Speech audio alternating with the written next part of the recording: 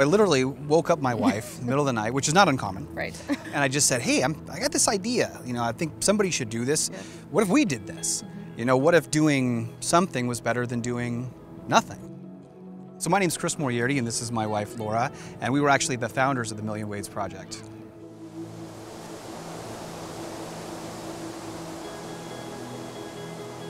We are so fortunate to be here at Olympic Coast National Marine Sanctuary, which is one of the most beautiful and diverse areas in the world.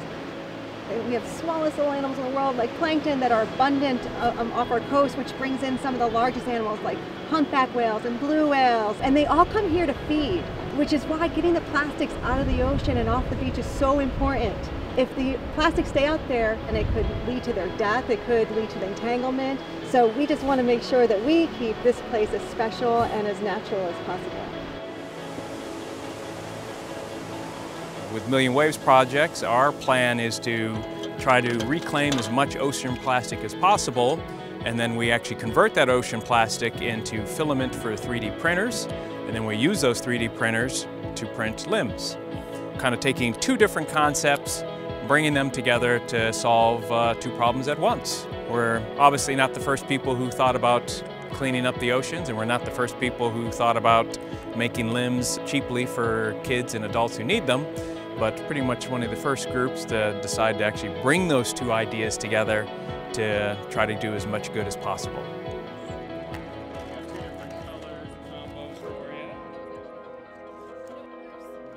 Wrist activated, so this will allow you to open it. Abby is a wonderful little girl. She was born with congenital deformity, so she doesn't have function of her right hand, but is very capable and is amazing what she can do. I'm really crazy, and I'm like jumping around and climbing trees, and I like doing gymnastics and like flipping around. I really like to go to the beach and go swimming, doing flips off docks. Everyone's kind of dealing with their own issues, and some children like the attention, some certainly do not. The last thing they want to talk about is maybe why they're different. And Abby, if you spend any time with her, she could care less. You know what I mean? She's just living her life and doing things, and I think it motivates me. If I were to make the prosthetic do anything, maybe to like hang on to something where it wouldn't come off without it like breaking. She's really helped inform the projects. She tries things on, she tells us if they're cool or not cool, if they fit, if they don't fit. So it's been phenomenal, and her mom is amazing and has been also kind of informing, you know, the directions that we should go and how to navigate the population of limb-different kids. Ever since Abby was born, we never treated her different in family. Everybody just looked at her like a normal kid with two hands. And she's a very strong, independent child, and so she just grew up thinking, well, I can do everything. And it's her personality to really conquer everything she does. She wants to be the best. She's really taught us so much about being courageous and being brave. Our family loves to go to the ocean, and now being part of Million Waves, every time we're at the ocean and we see garbage in the water, the kids want to get it out, and it's been really cool how that's impacted them. The part of the project that I've enjoyed the most is probably for every person that reaches out to us for help, we probably get at least a dozen people asking how they can help. So we kind of have this best side of humanity on display for us every day. Mm-hmm. And of course, events like this and partnerships like this, it brings it all right in front of you. I think the sanctuary system to us is probably going to be our #1 vehicle, to where when all the people ask us what they can do, that's the first place they can go. Because given the fact that there's so many, and there's such a variety of different places that they're protecting and all the ecology around it, people want to do something a little bit more active. So having the sanctuary systems available, and so well run as they are, it's easy for people to get involved and go out and put an event together, and again, just make their dent.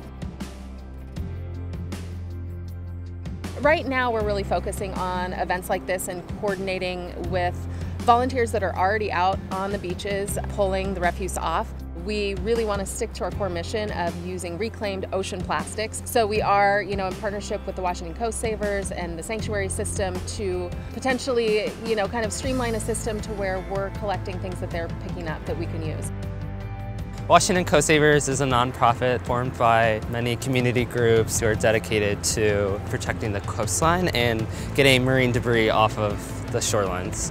We're all connected by the currents, so we have to make sure we do the right thing and try to clean up the beaches as best as possible. It's stories like this that really make a difference to me, because we get to see how we can make a difference and we still have hope, and that we can do things that's not only good for the environment but good for people. I'm very proud to be part of this. Being involved with Million Waves changed me, but I never thought I would need a prosthetic. But once I got started with this, I realized that it was really cool to have one.